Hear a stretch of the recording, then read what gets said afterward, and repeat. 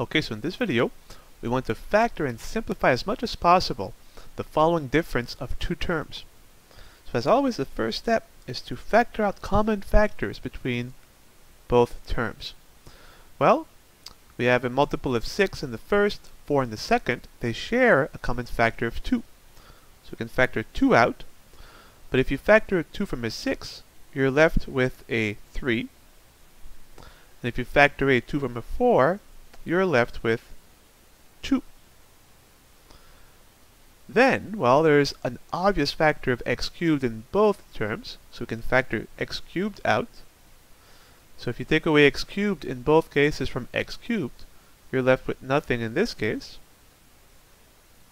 Then, well, there's a factor of x minus 1 in the first and second term.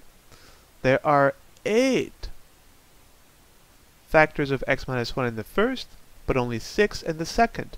So the best we can do is factor 6 times x minus 1.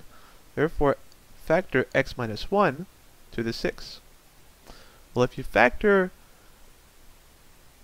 x minus 1 to the 6 from x minus 1 to the 6, there's nothing left over.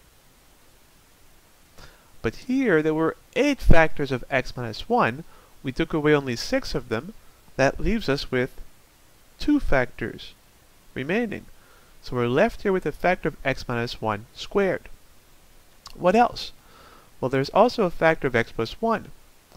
This factor appears 5 times in the first term, 7 times in the second term.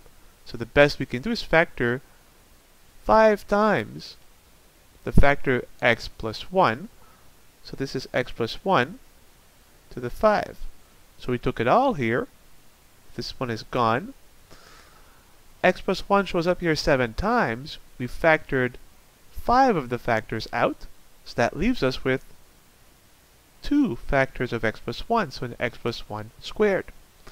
And now if you look at what's left in the first term, 3 x minus 1 squared, and in the second, 2 x plus 1 squared, the remaining 2 terms no longer have any common factors. So we can open up our bracket and write down the what's left of the expression. So we have 3 times x minus 1 squared minus 2 times x plus 1 squared. So this completes our first step. Now the difference of 2 terms that remains, both terms no longer have any common factor, so what we can do is expand both the x minus 1 and the x plus 1 squared, regroup constant terms together, multiples of x and x squared, then we'll have a quadratic polynomial, and hopefully we can factor this quadratic a little bit more. So we have 2x cubed, x minus 1 to the 6, x plus 1 to the 5, times 3. Now if you square x minus 1, you get x squared minus 2x plus 1 minus 2 times, and if you square x plus 1, you get x squared plus 2x plus 1.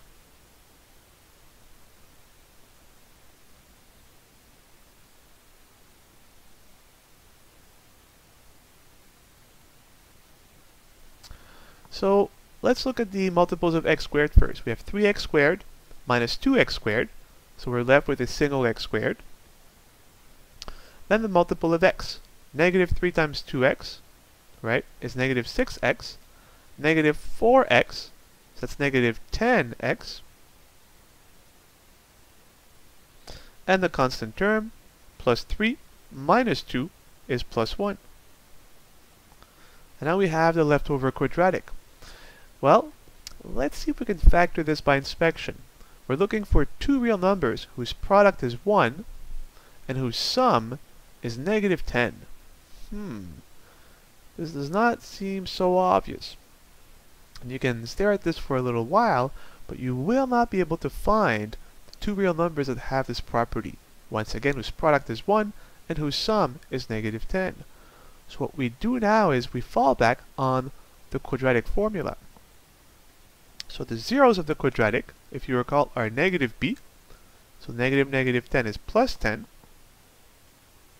plus or minus the square root of b squared. Well, negative 10 squared is 100, minus 4ac. A is 1, c is 1, so it's minus 4, over 2a. A is 1, so over 2 times 1 over 2. So now we have the two zeros of the quadratic, so we can factor, as this will be a real number. But before we plug this into the factorization of our quadratic, let's simplify this a little bit. And really, all we have to simplify is the square root of, well, 100 minus 4 is 96. Which means we have to factor 96. And, again, thinking of canceling the square root, we're trying to factor out of 96 perfect squares. So let me factor it here. So 96. Obvious factor is 2. 2 times 48. 80 plus 16, 96. Other obvious factor of 48 is 2 again, but 2 times 2 is 4. Times, if you factor 2, that's 24. And 24 is 4 times 6. But 4 times 4 is 4 squared, so we have 4 squared times 6 as our factorization of 96. And again, we factored this way because now we have a perfect square. In 6, there are no longer any perfect squares, so this will give us the best possible answer, which means the square root of 96 will be the root of this. The root will cancel the square, so it'll be 4 times root of 6. And now we can simplify our expression here. So we have 10 plus or minus the root of 96, which is 4 root of 6, all over 2. And what's great is that 10 and 4 are both divisible by 2. So we can divide through. 10 over 2 is 5, plus or minus 4 over 2 is 2, so 2 root 6. And now we have the two zeros of our quadratic, so we can complete the factorization.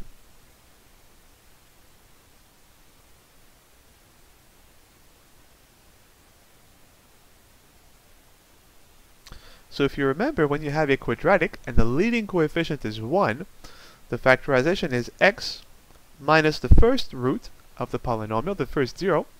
Let's take the plus here. So the first 0 is 5 plus 2 root of 6.